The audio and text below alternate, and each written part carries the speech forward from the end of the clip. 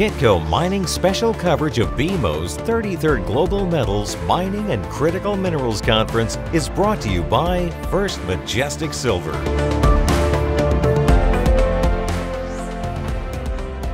Patriot Battery Metals surprised everyone when its chair became the CEO. I'm with Blair. He is the COO and an executive director at Patriot Battery Metals, and I'm with the new CEO, that's Ken Brinsden, and also president at Patriot. Gentlemen, welcome to Kitco. Pleasure to be with you, Michael. Thanks for having us. Thanks very much. We were talking about this before. We're having an interview with both of you at the same time, but we'll take answers from either of you to go through. But first, Ken, I'll start with you. When you had the appointment, there was an announcement. You were formerly with the head at Albemarle Minerals. You took that company from development to a producer. It is now the largest, or one of the largest lithium producers in the world. Why did you decide to take on a CE role again, and why did you decide to do it at Patriot? Yeah, I'm really motivated by the development story, and that's absolutely what Patriot's discovery at Corvette has become.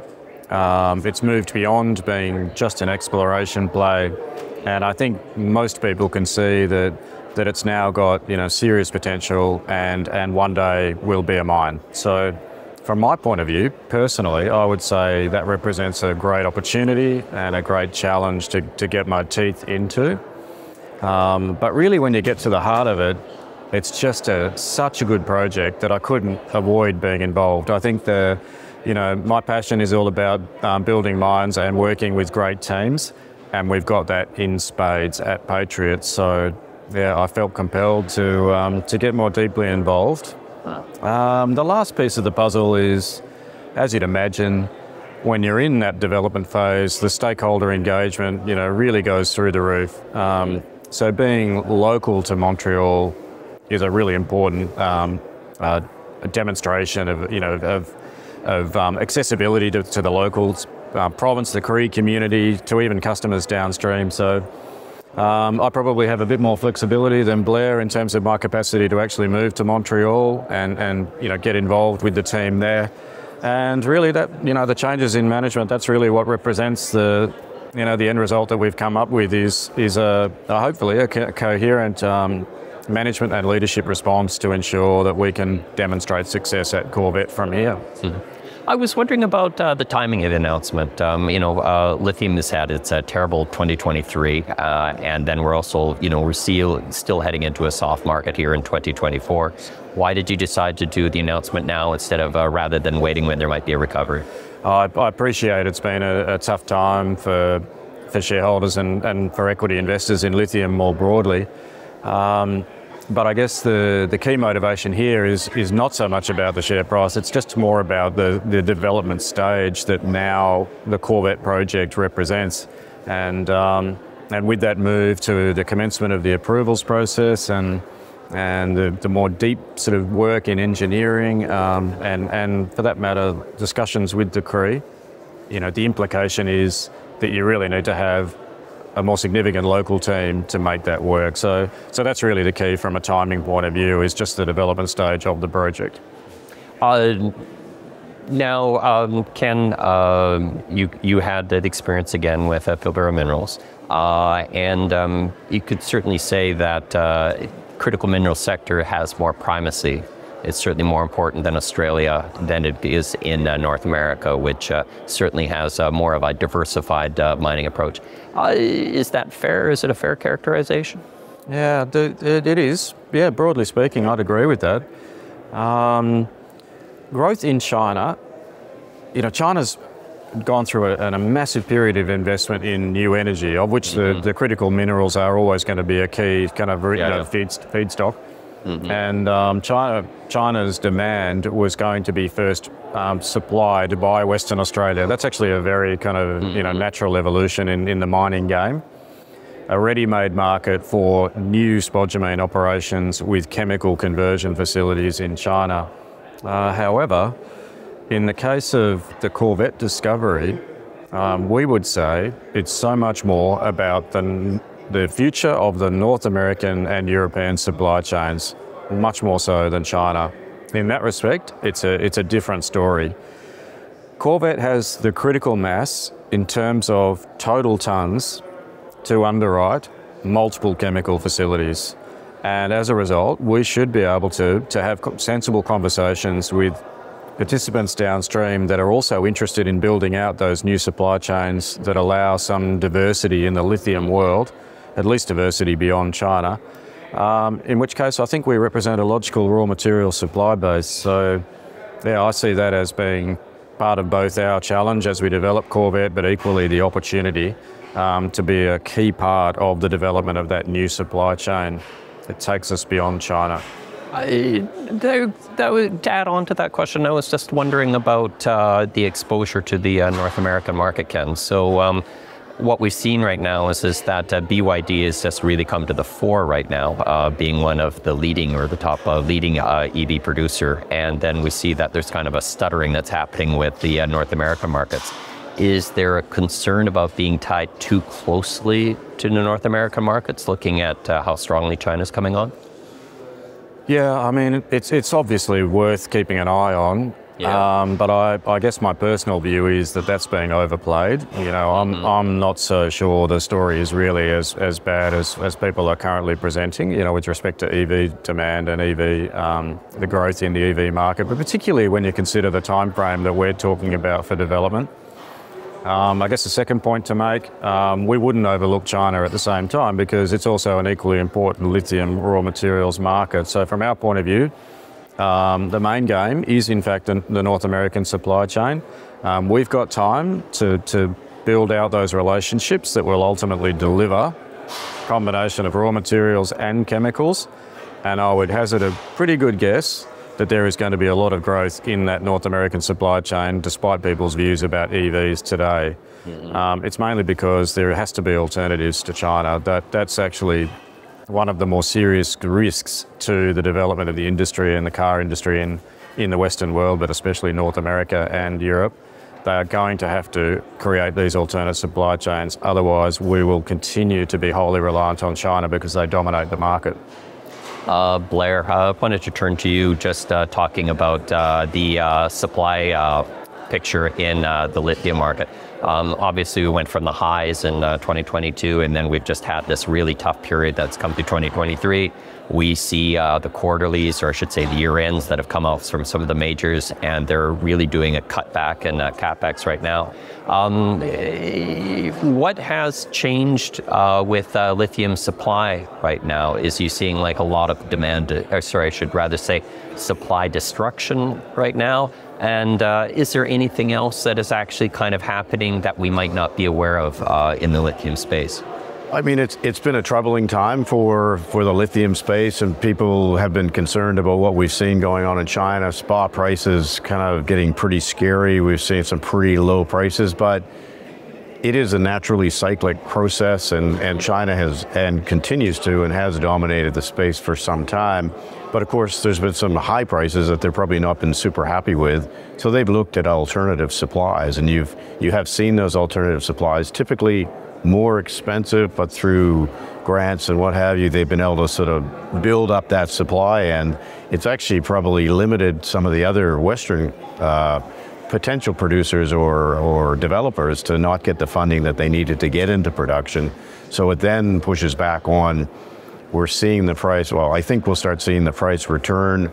The market is going to, have to take from what they've seen, the typical downturn we saw before in 2020, and I think Pilbara was selling it somewhere in the order of about $360 a ton. That was a tough time, and in some cases they weren't even taking deliveries. We haven't seen that this time in this round so far. We're seeing sort of an $800 ceiling, which is twice what it was only 3 or 4 years ago. So the market demand is still there. The dynamic of how China is going to choose to, I guess, acquire some of those materials, they kind of got pounded the year before, so I think they've responded in a way that you'd expect. They did the same thing in iron ore, and we've seen sort of this sawtooth action as the pricing does continue. The demand profile for materials is quite staggering when you look the number of EVs that are being sold worldwide, and looking at China, looking at Europe, looking at North America, it's, I think I've heard numbers of 30-35% year on year. Maybe it's dropped down to 28%. They're still massive numbers. So I think longer term, if you sort of look further down the road, the likelihood that the demand will continue to ramp up, and it'll have its ups and downs along the way, but the demand is going to be there. The EVs are there. Stationary storage is taking off. We're seeing lots more deals coming for very cost-effective in-house storage and the like for solar systems. So that demand for lithium is not going anywhere, and we're going to see a change in the market as we have in the last downturn. But it's going to be, I think, a healthier return. And maybe we don't see the crazy spikes we saw before because there is the capacity for that supply to just be a bit more sensible. I think China's dominance ultimately gets won or gets, becomes less significant over time as the West responds with their demand, which to me seems very, very likely. You're not going to let China own the entire car industry globally. So at some point in time in the cycle, there'll be a reversion that says, well, we now have no choice. We have to invest in EVs, and the supply chain will follow. I think it's highly likely that happens between now and 2030. Otherwise, there won't be a car industry, in the US or in Europe, and China will own the globe. Let's turn to Patriot. Blair, I want to start with yourself and get some updates. You're expecting that you're going to have updated mineral resource estimate in Q3. Correct. So we've had an amazing year last year. We drilled about 45,000 meters to get to our maiden resource in August last year. We then drilled another 45,000 meters in the latter part of 2023. Those results have been coming through with multiple updates on CB5 drilling, CB13 drilling, and also CB9 drilling. We're now in this winter program. We have an 11 rig program underway now to basically infill drill the CV5 resource and actually bringing a little bit more up. So we're now taking it from an inferred resource to indicated to feed into our future studies, which are a critical part of the development cycle that we're underway with the Corvette project, and specifically at CV5, taking it from a discovery to now the development cycle of permitting it. So we submitted our project description at the end of November last year, and that's the kickoff to the process. We will get a feedback letter from the government soon on that in the coming weeks, which then gives us essentially a shopping list of what's required for an ESIA, what the expectations are for that. We're pretty familiar with what that's going to be, but that kicks off or defines that process, and then we'll feed in some of the ESIA work we've already done, but it's multi-season, multi-year collection of data, baseline information. So it's a busy year ahead of us to be able to feed into that, and then feeding into the timeline of permitting for the project. Now, Blair, you mentioned permitting. Andrew Forrest had some choice words about permitting in Canada with his Ring of Fire, for instance. Are you feeling comfortable in terms of being able to advance the project in terms of permitting? Absolutely. Quebec is a separate province, so each province in Canada has their own challenges, and similar to Australia. WA is an easier place to permit than, say, New South Wales, for example. So there are these idiosyncrasies, and certainly Quebec is a very mining-friendly jurisdiction. The current government is really supportive of the build-out of the lithium-ion battery supply chain. So what we have laid out ahead of us, we think is very achievable. We have received permits to date already. We've built a temporary camp, which is going to be turned into a permanent camp of 80 people heading to 125. We've built out our access road as initially a snow road going to an all-weather, and the permitting process for that has been very cooperative and interactive. It's not been like, we need this and you've got to give this or stop, you can't do it. They're looking at solutions so we can achieve the outcomes we need within the parameters or boundaries that are defined by a very clearly defined permitting system. So what we've seen, as I said earlier, we submitted our project description. That had a timeline. The feedback for that timeline from both the Cree and the Quebec government have been really positive. So we see permitted by the end of 27 construction and, commissioning by the end of 28, which really dovetails in with what we see as a potential for the hydroxide facilities, the conversion plants, to also be ready for us to feed to them. So it really looks like a very achievable timeline. Ken, in your presentation, one of the things that you mentioned, just talking about refining, is that, quote, lithium chemical refining is currently missing link in the Western supply chain. Yeah, very much so. Yeah, China, again, dominates that sphere. In the last decade, they've built huge amounts of chemical conversion capacity, and that's further entrenched their dominance in the value-added chemicals delivery globally. And unless there's an investment in the Western world, they will continue to be very heavily reliant on principally China.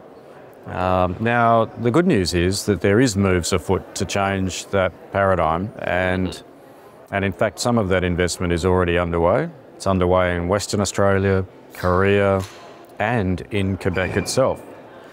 And I'm certain there'll be more, because there is going to be a need for this alternate supply chain to develop. Could it and should it happen in Quebec? I would say yes, absolutely, because for all the reasons that Blair just outlined, Quebec is actually a great place to be involved in mining. There's an underlying culture around mining being a key part of the economy. The frameworks within which the bureaucracy works are strong in a similar way, by my experience actually, in a similar way to they are in Western Australia, for example.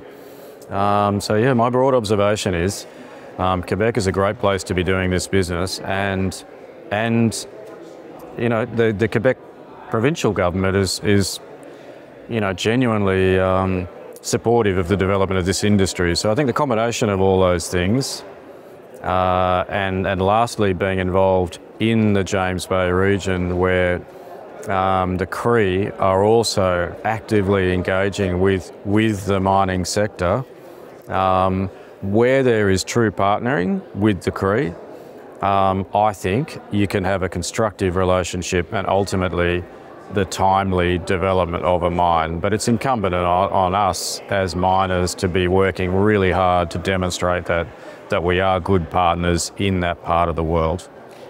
You had the large cash infusion from Albemarle that was announced. Albemarle right now, just given the soft lithium prices, they have been cutting back on their capex. They announced within their quarterly that they're going to focus on organic profitable growth. That doesn't have any effect with the financing that you arranged with Patriot. No, not by our measure. So yeah. The relationship with Albemarle is going really well. We're enjoying working with them. And whilst there's a bit of water to go under the bridge in that relationship, I think we're off to a really good start. So we're optimistic about that working for both of us over time. Last question I'm going to have about timelines as well, and leave it with you, Ken. Talk about what's the plans over the next 12 months. What do you have to achieve? Yeah. Move to Montreal, I guess. Oh, of course, yeah. Yes. No, I'm enjoying Montreal. Yeah, I mean, the strategic objectives for the company are really all about, cementing the sort of, really important asset base at Corvette and demonstrating the scale such that the rest of the industry downstream and even the provincial government kind of understand the significance of what's being discovered there. It really is remarkable. And I'm pretty confident will be a very important part of the future growth in the industry, both North America and Europe. So that's important to us, demonstrating the district scale exploration potential while we're underwriting the development case for CV5. And in addition, we're doing more work to establish this important relationship around the future of the North American supply chain. So basically chemical relationships, chemical deals that have the effect of more deeply integrating Corvette as a future mine to the North American market. Ken Brinsden, Blair, thank you very much for speaking with Kitco. Thank you. Pleasure, Michael. Thanks. My name is Michael McRae, here at the BMO conference for Kitco Mining. Kitco Mining special coverage of BMO's 33rd Global Metals Mining and Critical Minerals Conference is brought to you by First Majestic Silver.